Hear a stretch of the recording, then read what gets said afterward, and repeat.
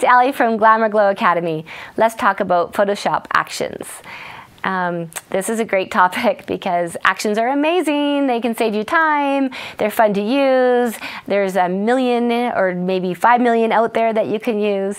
That said, do you need them? Yes and no. You can hand edit. If you can learn the basics of Photoshop, you can learn advanced techniques as well in hand editing.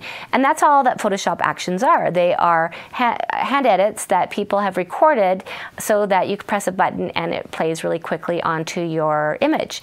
And those are great. There are some absolutely gorgeous ones out there that I use today that I love.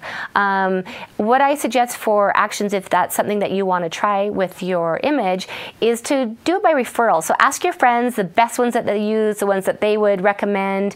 The most popular ones out there are a great way of knowing should you get it, should you not get it. I really wouldn't go overboard of spending a lot of money, but I'm not going to tell you not to purchase actions because they are very useful and they are quick. I use actions, my own, that I've developed over the years, but I also do a lot of hand editing. And again, this is something that you don't need, you can do on your own if you have the time to learn.